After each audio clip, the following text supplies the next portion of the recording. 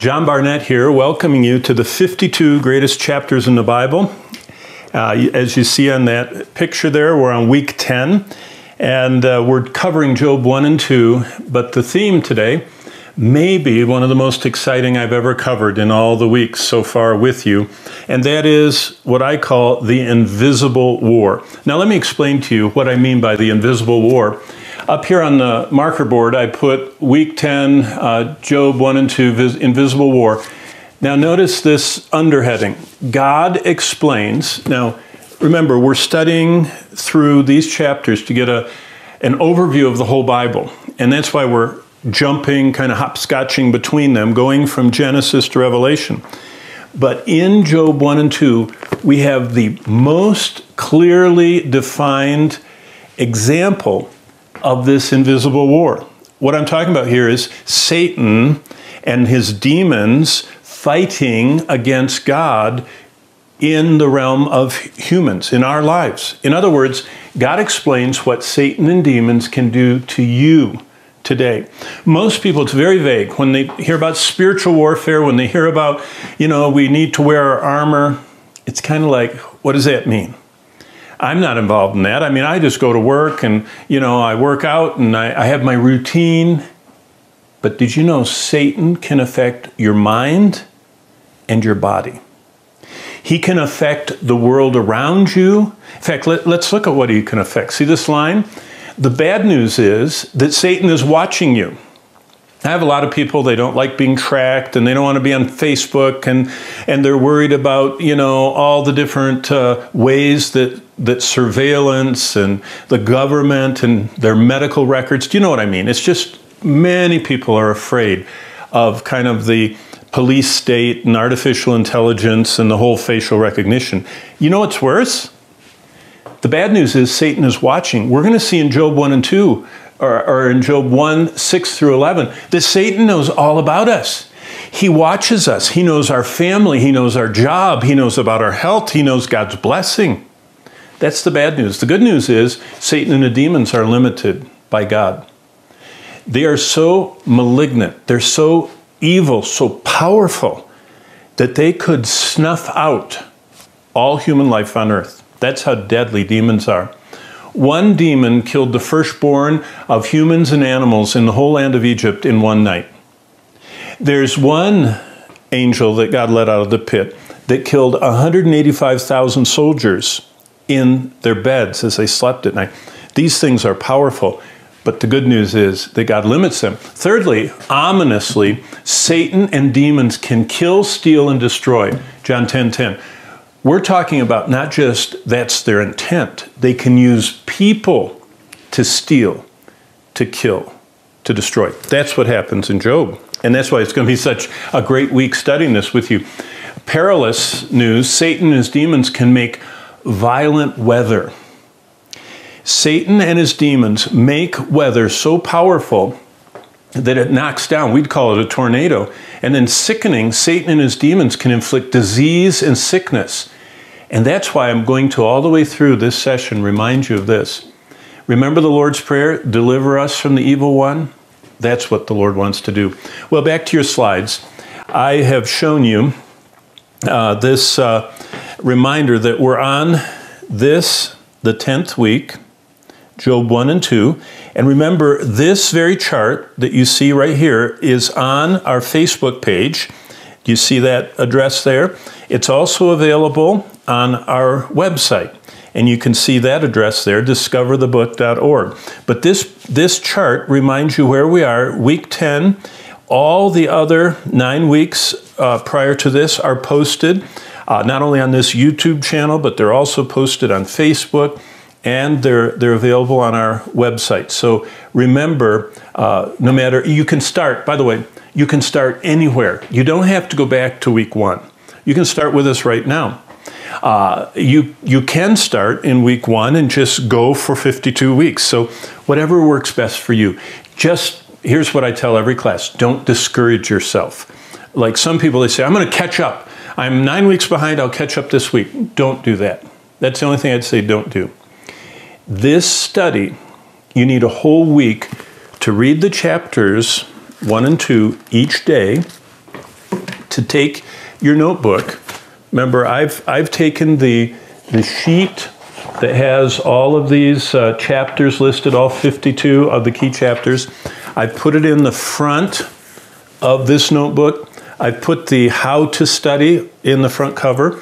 And then I've made a 2-page spread, and I wish I had more because I do far more than this and I have to type it into my computer. But I keep it all in this notebook. So don't try and do multiple weeks in 1 week. Next slide. The invisible war is what every believer needs to know about Satan, demons, and spiritual warfare. Why? Because God explains. See, the book of Job is God explaining exactly what Satan and demons can do, but not vaguely. They can do this to you today. Every believer needs to be aware that there is this, what I call a cosmological, invisible war. Well, let's real quickly, before we jump into Job, look at the doctrine of the creation of angels. This in theology, and if you look up for a second, right over here is one of the suggested resources, the 2 resources that I say, if at all possible for you to buy, are Wayne Grudem's Systematic Theology. See how big and thick this is? I've taught through this 3 times with leaders in churches where I've served over the years as pastor. And this book gives the conservative, the charismatic, the reformed, the covenantal, like Lutheran and Roman Catholic view, as well as the author's personal view. And it's a real treasure to see what Christendom has taught about key doctrines over the years. And the other resource is this. This is the MacArthur Study Bible. And of course, I have it open right now to Job, and I check each of his notes. There are 25,000 footnotes in this Bible, and it's a real treasure. But back to the slides. The doctrine of the creation of angels in systematic theology is called angelology. And here's what the Bible teaches us. God created all the angels, and I believe that was during creation week. And among the angels, 2/3 still obey and serve him, but 1/3 of all the angels God created rebelled. And of those, some are in prison because they're so malignant, as I said, so bad. Now God lets some of them out from time to time to fulfill his purposes, and especially we're going to see in Revelation 9, I'll write that down here, Revelation 9, that's the prison that Revelation 9 we see opened, and God lets these horrific creatures out. But 2/3 of the angels, or I mean, it isn't real clear how many of them are in this prison, but most of them, let's say, of the demons, the fallen angels, are not in prison. They're doing bad things here on earth, and that's what this lesson is about. So I could summarize everything the Bible says about angels from cover to cover, Genesis to Revelation, by these words. Angels are supernatural and super powerful creatures. As far as we know, angelic creatures are indestructible. They can't be killed or destroyed. They travel the universe effortlessly. They don't need spaceships.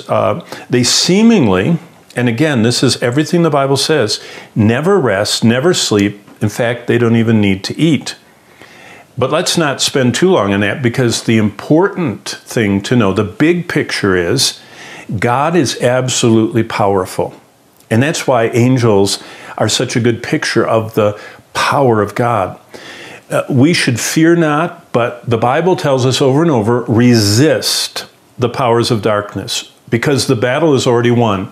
Jesus Christ has triumphed. And that would be probably the theme of this entire lesson. In Job 1 and 2, we see that God the Father and God the Son and God the Spirit have triumphed, and we're more than conquerors through Christ. Here's a key passage. A little bit later, I'm going to talk about scripture memory. But if you ever would like to be prepared for the onslaught of the kingdom of darkness, the scriptures say, be strong in the Lord in the power of his might, not ours. Put on the whole armor of God. That's important. You need to understand it. Each piece is vital that you may be able to stand against, and there's that word, Satan's wiles, his plans. He can attack our minds, our emotions, and our bodies. We do not wrestle against flesh and blood. Most people's enemies are, other people, things they see.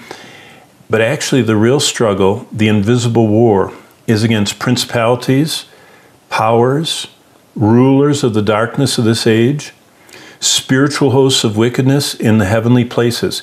People talk about conspiracies. This is the ultimate conspiracy. All the hosts, the fallen hosts of heaven, are arrayed against us. What's the solution? Paul, who has so much experience with spiritual warfare, take up the whole armor of God, that you may be able to withstand in the evil day. And having done all to stand, and then he gives the weapon or the armor. Stand therefore, having girded your waist with truth, everything in our life bound in by truth. We think the truth, we speak the truth, we study the truth, we live the truth. Put on the breastplate of righteousness. That means that I guard my heart and I don't let in things that defile. And kind of in this COVID time, we're also aware of germs. Well, some of the most nefarious germs are spiritual falsehoods that can penetrate our mind.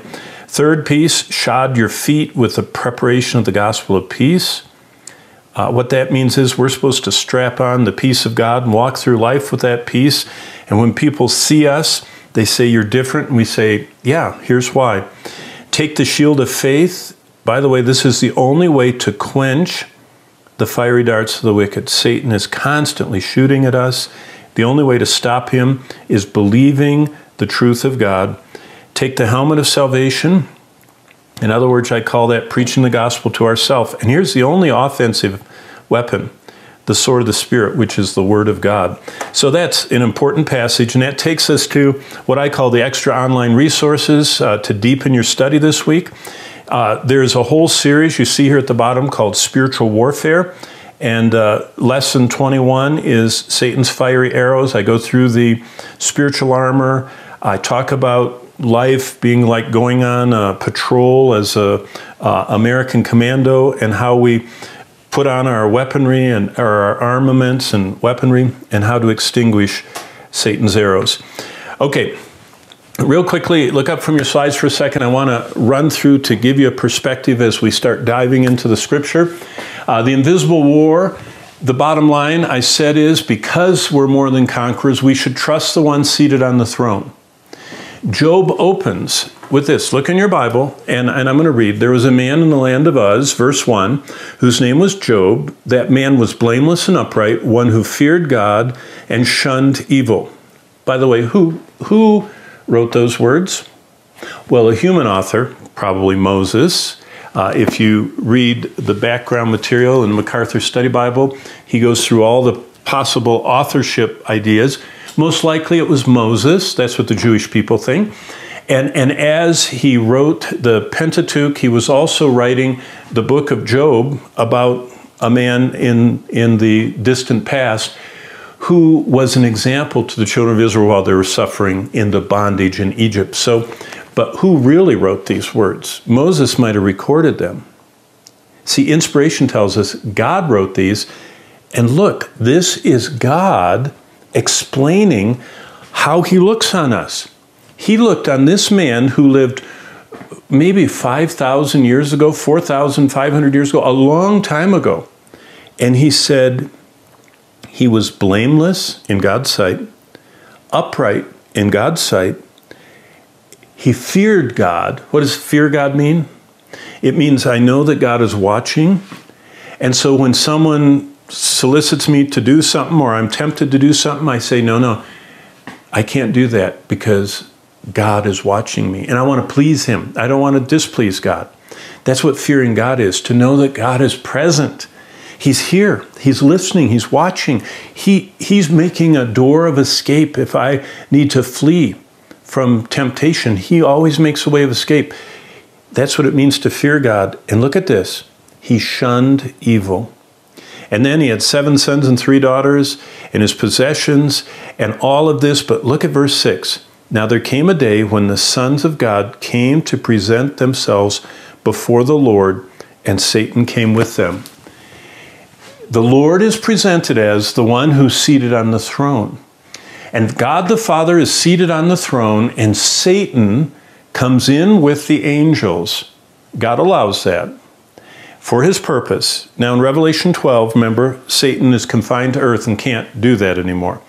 And in Revelation 20, he's confined to the pit and can't get out for 1,000 years. So God is totally, remember, Satan and the demons are limited, as we saw over here on this board. But this whole, the sons of God came to present themselves before the Lord, is we are to trust the one who's seated on the throne. Why?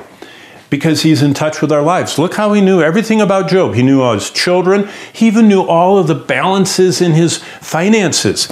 Look what it says in verse 3. His possessions were 7,000 sheep, 3,000 camels, 500 yoke of oxen, 500 female donkeys. That's detail. God limits Satan's attacks. See, this is the purpose of the book of Job, for us to trust our Father who's seated on the throne. Now back at the slides, just to get the background. You see the book of Job right here? Remember, there are 2 elements we always cover. Sacred history. Everything happened sometime. Sacred geography. Everything happened somewhere. See where the book of Job is? It's kind of in the first half of the book of Genesis. It's before Exodus, Leviticus, Numbers, Deuteronomy, Joshua, and all these other books. It's way up here. Look at this next slide. I would put it right here, right after the flood and before the time of Abraham. And you say, why? That's because the scriptures tell us about Job's life, and he is someone who is just after the flood. He actually saw dinosaurs and the Ice Age glaciers. I would also put him right here in this chart, see, between Noah, 2500 BC, and Abraham, 2000 BC, in that 500-year period. But remember, and if you look up, Job, and you can read about that in the notes here in the MacArthur Study Bible, he saw 2 creatures alive that we could only describe as dinosaurs. He also saw what he called mountains of ice and frozen, like what we would call a frozen sea, like, you know, the great Arctic Ocean that's frozen. He saw those things. Now, let's talk about geography. If you look over here, you can't see it very well, but you know me, I'm a teacher at heart. This is the Roman Empire. This is Spain, France, Northern Africa, you know, Western Europe and the Balkan area. Here's Turkey. But all this in the brown, you can see the entire ring of the Mediterranean is the old Roman Empire. But biblically, when it says Job was the greatest of the East, do you remember everything in the Bible? You always do your directions from Jerusalem. So east of Jerusalem, somewhere in this area, anywhere up here is east. These are all people of the East. So Job was living somewhere here, we would call it, toward what would be Mesopotamia, the Fertile Crescent area right here. He's east of Jerusalem in the desert area, somewhere up there. So that's sacred geography. Back to your slides. So he's right here in history. He is over here somewhere in this eastern area. See, there's Jerusalem, so due east. Out in that area, he is living, and he's one of the greatest of all those who live in the East. So I'm just reminding you, each day of this week, I'm reading the passage in my Bible, but I'm checking the background in the study Bible.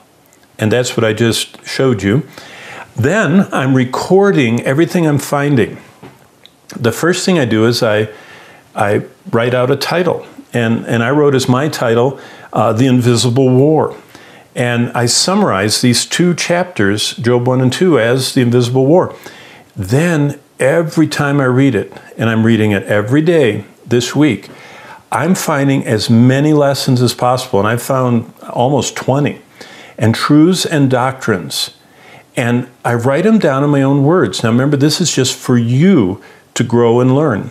And then, of course, I'm studying other resources. But here's the most important part. And every week I remind you, write a prayer in which you ask the Lord to unleash a truth you found or a lesson you found into not your wife, your girlfriend, your husband's life, or your children, or your coworkers. What? Into your life, into my life. Okay, now this is my journal, and if you look up, here it is. Again, I show you nothing fancy. Remember how I prepare it? I have the index in the front, and then I'm just writing, and I'm writing and writing. I have lots of pages that I'm writing. But up here, the title, all these are the lessons. Down here is the prayer. Now, since you can't read that, look back at the slides. Here's my journal typed out for you.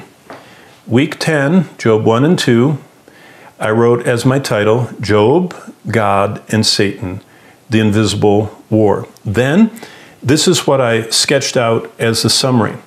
There's an unseen battle that swirls. Job and his family are exposed to the amazing cosmological warfare going on between the kingdom of God and the kingdom of darkness. Now, what is the invisible war? And I spent a long time looking, cross-referencing through other parts of the Bible. And you can use your MacArthur Study Bible. It gives multitudes of passages to look at. But look what I wrote. When Paul said we are not ignorant of Satan's devices, he said that here, 2 Corinthians 2:11. He was reminding us what the Bible teaches about the various tools Satan and his demons employ to perform mind games. That's what the Greek word devices or wiles. You know, we're not ignorant of his devices. The Greek word means mind games. It's actually the word for our mind, and it's used kind of like we're not ignorant of what he's doing to our mind. And also that word is in Ephesians 6:11. Now Peter, that's what Paul said up here, but Peter now expands this from our minds to our bodies. And he talks about the ongoing military type of campaign that Satan wages against our body through the gateway of lusts. That's 1 Peter 2:11. And the word he uses is stratuantoi, strategy. It's a military campaign. Now look, this is most important. We are sometimes unsure of what Satan and his demons can really do. However, Job 1 and 2 gives us more clear insight from God on what Satan and his demons can do to believers, saints, and Spirit-indwelt ones than any other passage in the Bible. And as you saw over here, the bad news is Satan is always watching. It's far worse than the surveillance state we see growing around us with AI, facial recognition, GPS, and vast databases like Clearview. Did you see that this week? Clearview, that's a company. They have scraped Facebook and Google, and they have 3 billion faces that the facial recognition cameras using AI can identify with your name as you're walking through any city that has those cameras. Isn't that amazing?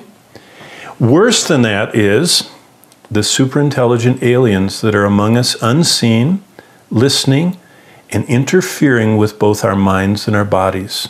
Okay? Now, look up, and I want to go over this seeing you, okay? The bad news is that worse than all the cameras that are watching us and the GPS and facial recognition that everybody's worried about, and now they're worried about taking the vaccine and some kind of chip or something. Everyone is afraid of the physical world. This lesson is to get you concerned about the invisible world. The bad news is Satan is watching and listening. He knows everything about us. Take your Bible and let me just read to you everything. Look what Satan says. Verse 7 of Job 1. And the Lord said to Satan, "Where do you come from?" And Satan answered the Lord and said, "From going to and fro on the earth, from walking back and forth on it." Then the Lord said to Satan, verse 8, "Have you considered my servant Job? There's none like him on the earth." And God gives him this great pedigree we've already read. So Satan answered, verse 9, and said, does Job fear God for nothing? Verse 10, look how much he knows. The bad news. Have you not made a hedge around him, around his household, and around all that he has on every side? Number one, Satan is aware that God limits him. And he says, I've been probing, kind of like the velociraptors in Jurassic Park. I've been touching the fence, and it's been zapping me. I could not get into him. That's the good news. Wow. God limits Satan. Like I said over here, trust the one seated on the throne. But listen to what Satan knows. Verse 10 continues. Around his household, around all that he has on every side, you've blessed the work of his hands, and his possessions have increased. Satan is aware. That's the bad news. The good news is God limits him, but what we fail to think about is Satan and his demons, what they can do using people, Satan and his demons using the weather, Satan and his demons inflicting disease and sickness. And I'm going to conclude our session in a little while with one of the greatest applications. Remember the Lord's Prayer? The Lord's Prayer? The Lord's Prayer is addressed to our Father on the throne. And he wants us to pray that he would deliver us from the evil one. So that's really, and if you have to tune out now, and I know many of you, I watch on YouTube, and most people only make it halfway through any of these classes, sadly. So you have to leave. Trust the one seated on the throne who limits the devil, and he is the one who wants you to ask him to deliver you from the evil one. Okay, back to the slides. The bad news is Satan's watching. The good news is that God is limiting him. The ominous news is that Satan and his demons can move people to kill other humans, to steal from them, to destroy things of theirs. Jesus taught us Satan's goal is to kill, steal, and destroy, John 10:10. And the account of Job is the clearest and most powerful illustration of this truth. The perilous news is Satan has the ability to stir up bad and harmful weather that injures and kills humans. We see that in Job 1:16, 1:18, and 19. The sickening news is Satan and his demons can cause sickness. Now listen, do you remember how many demon-attacked ailments were in the time of Christ's ministry? The demons attacking people, and they had all these ailments. Now do you see why Jesus said in Matthew 6, the Lord's Prayer, we're to be regularly asking God our Father every day to deliver us from the evil one? Here's the lesson. We need to be aware and ask him for him to protect us and not float along oblivious to the invisible war. Okay, here's what I found in my Bible. Here are the lessons. Job was a godly man. God describes him. Job was wealthy, had a large family, and they were very close. Great example of a praying dad. He went before the Lord on behalf of his kids, verse 5. Now look at these doctrinal lessons we learn. Satan is an adversary. Now remember, Satan in Hebrew means adversary. Satan can accuse us before God. Look up from your slide for a second. That's something probably that motivates me more than anything else.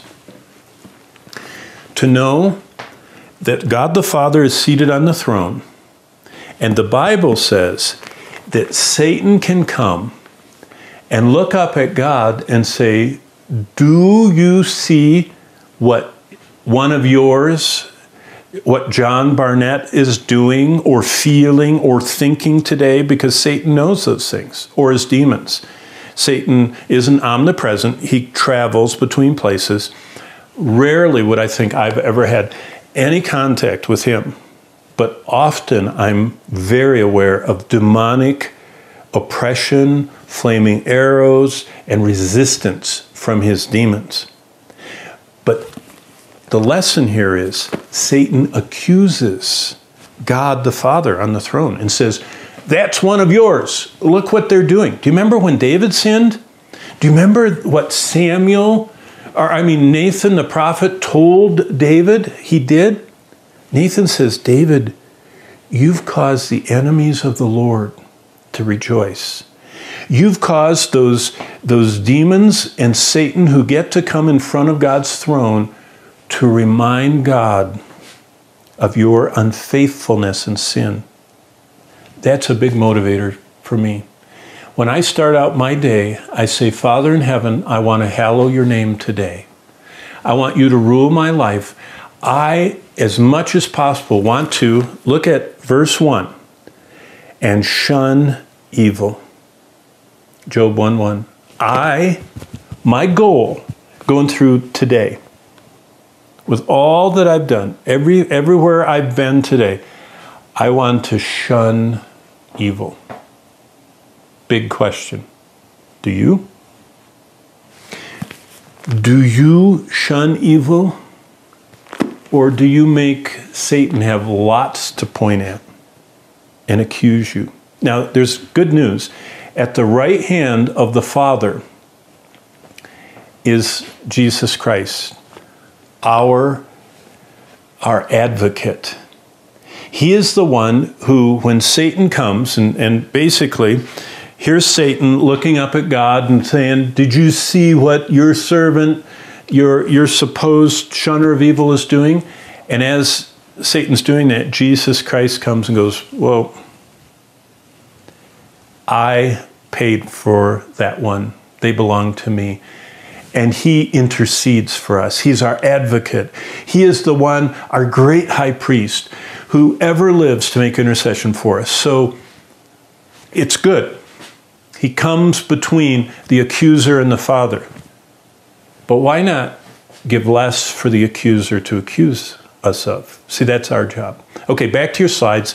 Satan is an adversary. He wants to accuse us before God. And by the way, if you want to study this, Hebrews 7:24 and 25 talks about Jesus ever living to intercede for us. But look at the doctrine here. Satan is mobile. He's not omnipresent. Satan has this hedge that stops him, so he's not omnipotent. And Satan thinks Job would abandon God, so he's not omniscient. So see, Satan's not omnipresent. He's not omnipotent. He's not omniscient. And God always limits his attacks. And this is something neat, this hedge. We can pray, Lord, thank you for protecting, deliver me. That's what the Lord's Prayer is. Deliver us from evil is asking for that hedge. Okay, back up, sorry. Number 10, this is the 10th observation I found in chapters 1 and 2. Satan can move people and armies to harm other people. That's in verse 15. Look what it says in verse 16. Satan can call down fire from heaven. He can send what we would call lightning and fire from above. He can send tornadoes. Wow.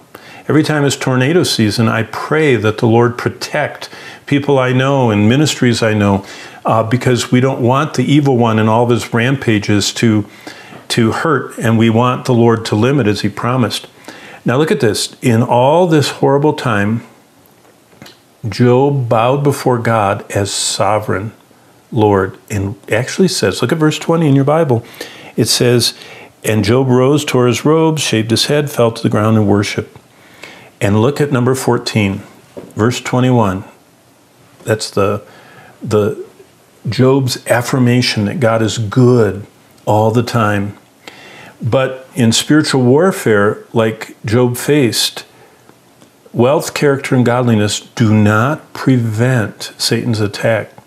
So some people think, oh, if I'm wealthy, godly character and all that, that Satan won't attack me. No, Job was all those, and Satan still attacked him. But he had to trust God's limiting power.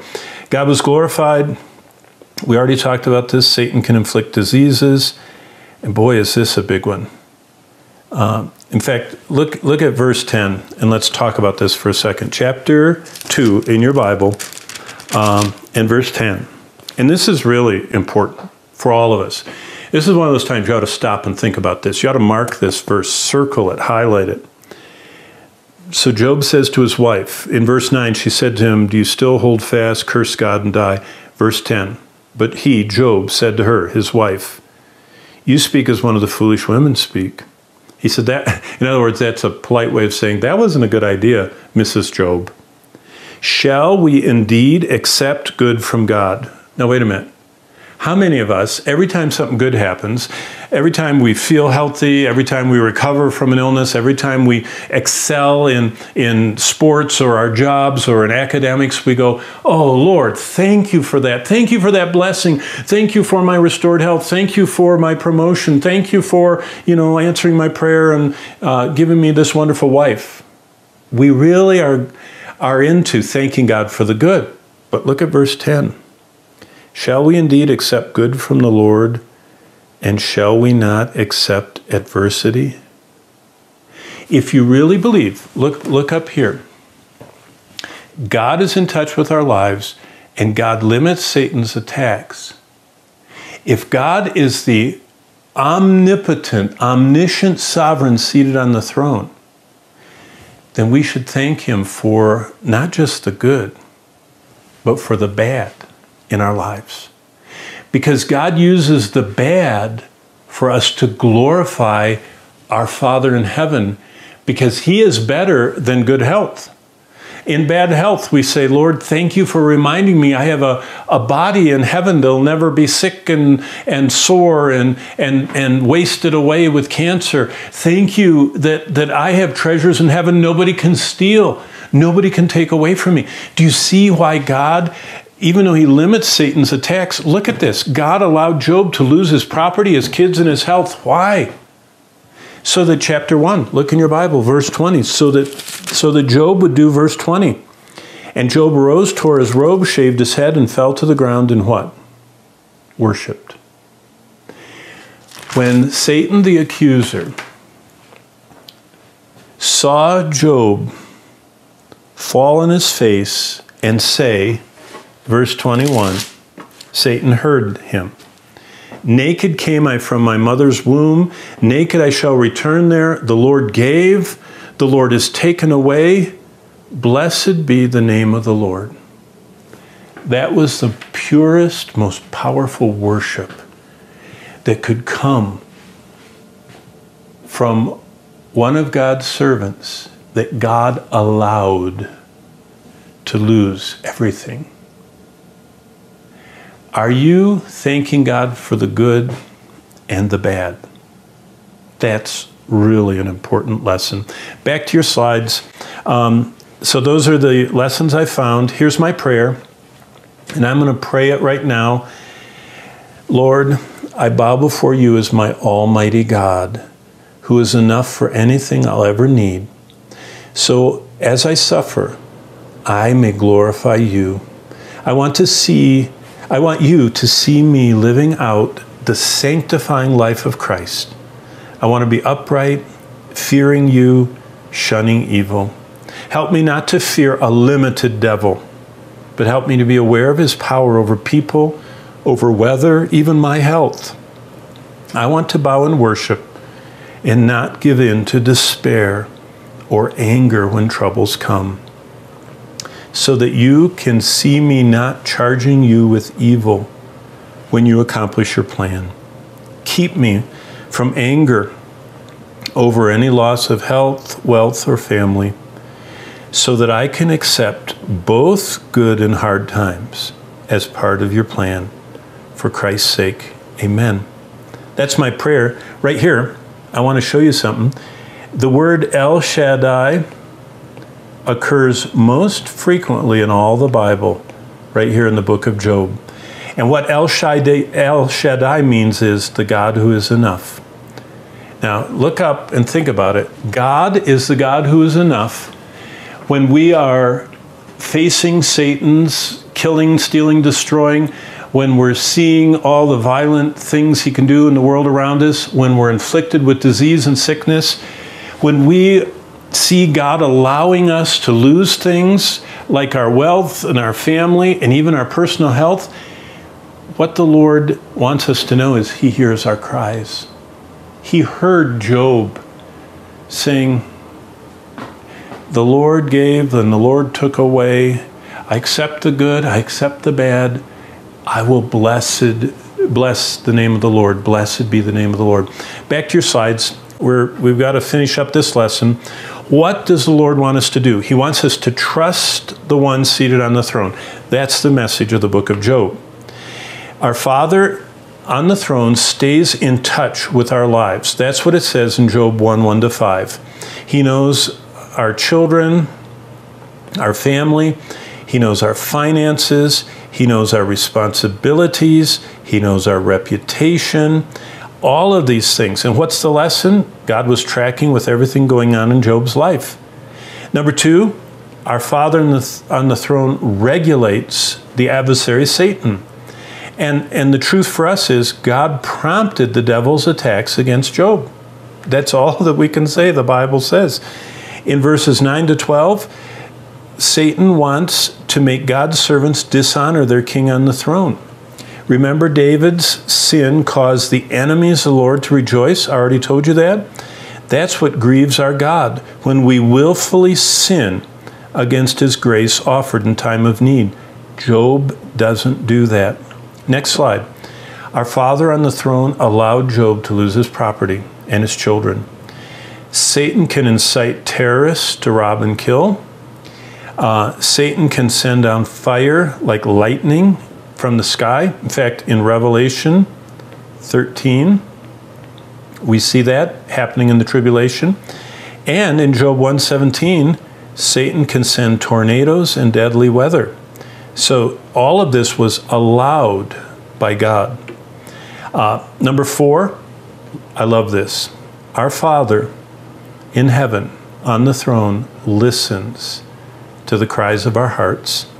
This is what God heard. Job arose, tore his robe, shaved his head, fell on the ground, worshipped. By the way, you know what that word worship means?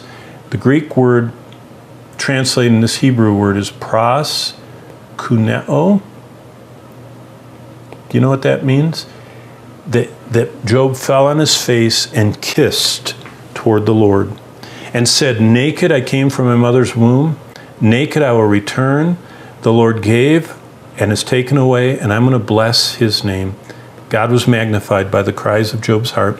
Number 5, our Father on the throne allowed Job to suffer intensely bad times. Bottom line, God allowed Job to suffer.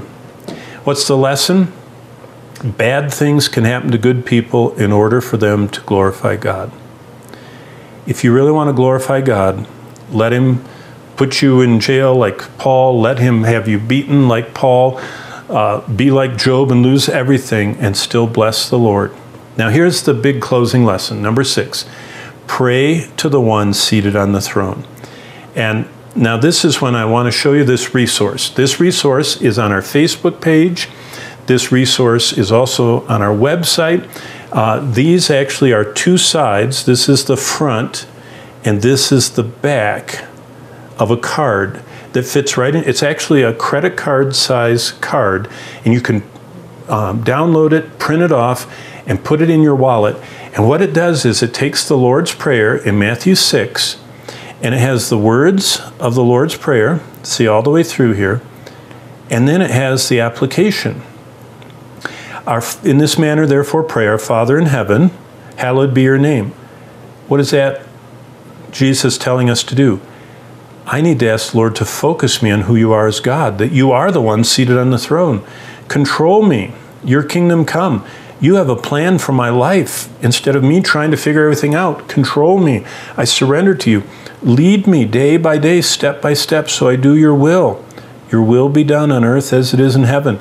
Supply me. See, we can't make it unless the Lord gives us what we need for every day. Why is that so important? So I can see your hand in my life. Cleanse me so I keep your blessing on my life. Forgive us of our debts as we forgive our debtors.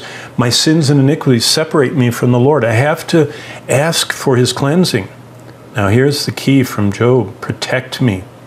And do not lead us into temptation, but deliver us from the evil one. Protect me so I don't lose your power in my life. I want to hold up that shield of faith, the sword of the Spirit. And then I love this ending. It says in the end of chapter 6, verse 13, for yours is the kingdom and the power and the glory forever. Do you know what that lesson is? Empty me so you'll get all the credit in my life. Keep going. That's the invisible war. God explains what Satan and the demons can do to you today. This next slide reminds you of the profit and power of Bible study. Your words are found. That's when you take time to read and study. I ate them. That's when you find truths and start thinking about them and actually making them into the prayer. Your word was to me the joy and rejoicing in my heart. That's when we ask God to work those things in us by His grace. And look at the bottom line, what happens. We grow in this awareness that we belong to the Lord of hosts. By the way, that's the Lord of Sabbath, the Lord of armies, the powerful Almighty God. Here are my 2 challenges I give you every week. Number 1, find someone you can share your findings and application prayer with. Number 2, start reviewing scriptures, and even take the challenge that I personally do, and I put my verses on the back of my phone. Bonnie and I are your partners in ministry, and I would ask you and invite you, if you would take time, pray for us. We're getting ready right now as soon as we just have a couple more things to take care of here in this studio, and then we're going for another month on the road teaching classes. As our prayer card that I flashed in front of you said, we equip and mobilize. In fact, if you look at our card, if you want to know how to pray for us, we are teaching classes, equipping, which means training and getting back into step, and mobilizing, that means helping young people get started. Those who reach the least reached peoples of Asia, Europe, and Africa. I just finished a wonderful session with a group of Commonwealth nations. Those are part of the British Empire. The first 2 months of this year, January and February, we were working, teaching in small groups and Bible institutes around the Pacific Rim from virtual studios. We're going back for the next month, teaching in more studios, more classes. You can pray for me. Right now I'm reading the book of Hebrews through every day. I've got to teach the book of Hebrews. We're also launching, you can see over here and you can see right here, we're launching the year-long virtual study tour, a devotional study tour through the land of the book. I'm going to be giving 1 lesson a week on site, right where it happened in the land of the book. So lots for you to pray about. Thank you for joining week 10, and God bless you this week as you remember Job teaches us, trust the one who sits on the throne. Why? Because there's an invisible war. And God warns us what Satan can do, but says we can ask him to deliver us from the evil one. Let's close in a word of prayer. Father, thank you for each one who came to this class. Thank you for the power of your word. I pray that you'd bless them this week, going through Job 1 and 2 every day this week, studying, reading, but most of all, learning to trust you. You're seated on the throne, and you want us to run to you, and you throw your arms wide to us and say, come to me, and you'll find grace to help in times of need. May we find that, and we trust you. In the name of Jesus, we pray. And all God's people said, amen. God bless you.